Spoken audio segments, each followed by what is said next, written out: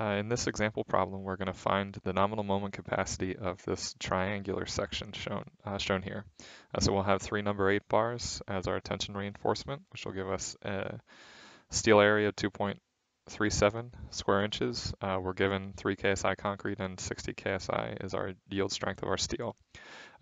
So as we've been doing, we will start with equilibrium. And we'll have compression equal to tension.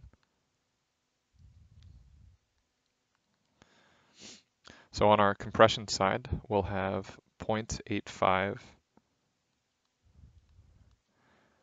F prime C is the stress that'll be distributed over our rectangular stress block. And the stress block in this case has a triangular shape. So we will have A times A over 2 as our area. So on the tension side, we'll have the same AS, and we'll assume that our steel is yielded Fy.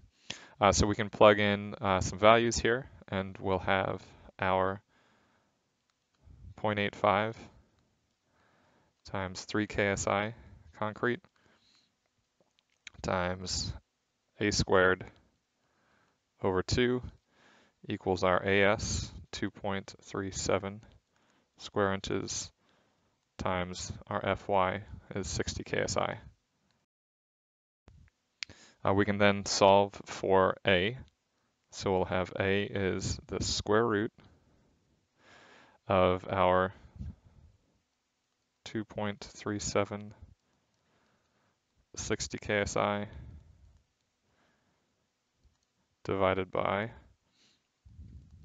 0.85 3 KSI concrete, and then times 1/2. And we'll find our A to be equal to 10.56 inches. We'll need to make sure we assumed that our steel yielded, so we need to check that assumption. So we can take or find our C first. So our C is equal to A divided by beta 1. So for 3 KSI concrete, our beta 1 is 0.85. So we'll get our C to be 12.42.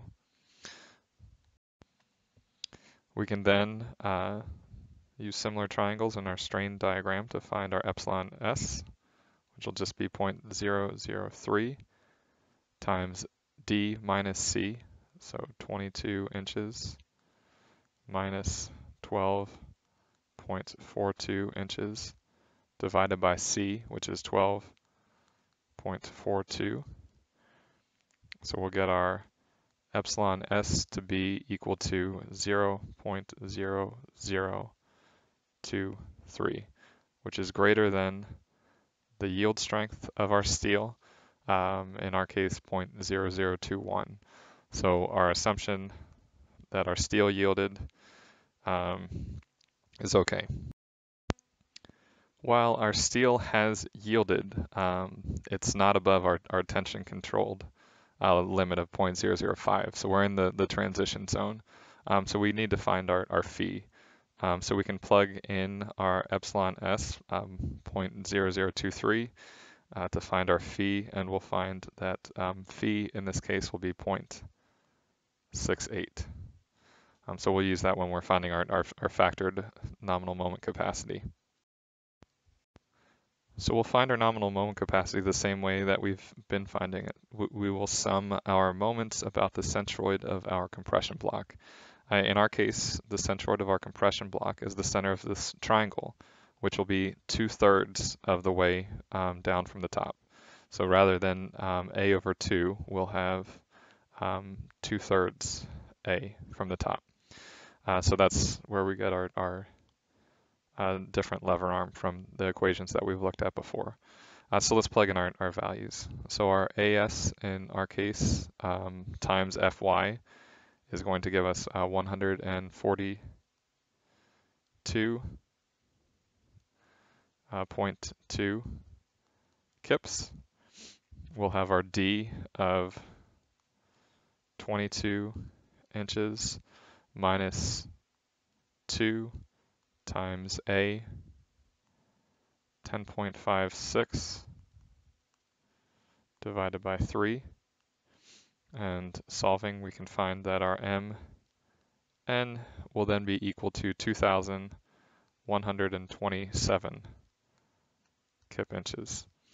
So we can take this times our phi that we found to find our MN equal to, or our phi MN equal to, so 0.68 times 2127 kip inches, which will give us a factored nominal moment capacity of 1,438 kip inches, which will be our final answer. So this is how you can find the nominal moment capacity of a triangular section.